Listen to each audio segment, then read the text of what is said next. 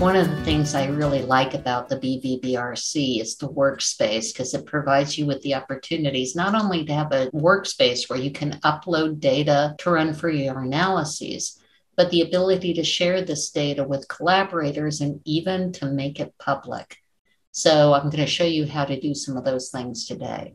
Let's click on the Workspace tab right here. That's at the top of any BV-BRC page. And you can see that there are several levels here. There's workspaces. These are all the workspaces, some of which are shared with me, but this is my home directory. And within my home directory, there are 3 folders that come with every BV-BRC workspace that we use. And if you had a Patrick account, that data should still be in your home directory. And then we also have public workspaces that are shared with everyone. And they're my jobs and my genomes. So it doesn't matter when you did those things, they should all be in your current workspace. So let's start with your home directory. And this is my home directory. And yes, I know it's messy, but I've had it for a very long time. And people always make fun of me about it, but I'm quite proud because it shows how productive I am. Within here, I can see my data. I've created folders. I could click on folders. I could create a subfolder. I could upload data, and that would give me access to my computer. And I could say, I don't know, I want to upload this logo, which I don't. But if I did, I could upload it there. So let's take a step up into the shared workspaces. So these are workspaces that are shared with me. When you do this, it's not going to look the same because I wouldn't say you're not as popular as me, but you can see there's a lot of shared workspaces, mainly because of this course I teach. And one of the instructions I give to people is showing them how to create a shared workspace. And they share it with me because they know who I am. But let's look at this. For example, this workspace, I can do the share icon here. You notice when I click on the name, I have the ability to share this.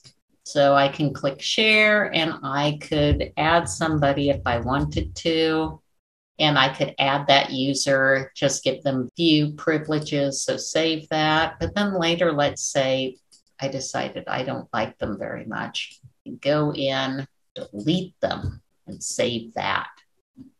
Now that's just to giving sharing privileges, but if you want to see what's in there, you need to click on this icon at the beginning that is an indication that this is a shared workspace. It's supposed to show a lot of collaborators sharing and caring about their data together. So if you click on that, you can see the folders that are in there. And if you have access to this, you could upload data from your computer if you wanted to. Now, if I want to create a new workspace, I'll create that, and I've got to name it something distinctive so I can find it in a few minutes. But you know what? I don't want to pollute the public space. I'm going to delete this after this exercise. So I can create that workspace. Oh, and look, and here it is. And look how the icon for it is different than the other 2. Right now, this is a workspace that is accessible to only me, but I can share it. If I click on the row and I click on the share, I could say, I want to share it with this user, and I will allow this person to edit it, and I'll say add user and save. So at this point, I could go in there, I could create that folder, and then I could upload data to it. But I could also share things with this user. Now, here's one of the things that is often problematic, because let's say you ran an annotation job recently, it's in your workspace, and you want to share it to this data space with this person. Okay, so I'm going to go to my dirty workspace.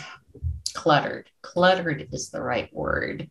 Close your eyes. Nobody wants to see this train wreck of all the stuff I have in my workspace, but I'm looking specific for this folder. And then I want this one. This is a job I just ran today, and I want to share that. I want to copy this into that workspace. So when the line, if I double click on it, it's going to open the job. But I want to copy it. I never want to move it. Some people are big movers. I'm not. I'm a copier. So I'll copy it, and I'll copy it to this workspace. Okay. So it's copying everything into that workspace. So let's go back there. Let's go to that workspace and look. Oh, well, look, and that's there. And if I clicked on it, I would see everything there. So at this point, I would think, oh, man, I've shared this with that other user. But when they're logged in, they actually can see this data, but they can't use the genome. I know it's a pain, but you have to share that particular genome with them. So let's go back. This time I'll go into my genomes. I'll go into Enterococcus, which was the one I just did. Facium, this guy. Oh, it's a poor genome. So I don't care about sharing. But here, at this point, I can share it with ARWD. Oh, look, I already did it. She can edit it. I could also share it with a different user. I can share it with that guy. Add user, and then save. And that's an easy way that you can do that. But one thing I haven't talked about is if we go into public workspaces, let's say I'm very proud of my workspace and it's not there. Oh, I didn't make it public. How do I do that? Go back to workspaces, go back to this row, highlight it, pretend you're going to share it, but up here, put it as publicly readable. Save that. This may take a while to see, but let's see if it's up there by now. Public workspaces. Here it is. Ta-da! So it's me, and not only does that other user get to see it, but everybody gets to see it.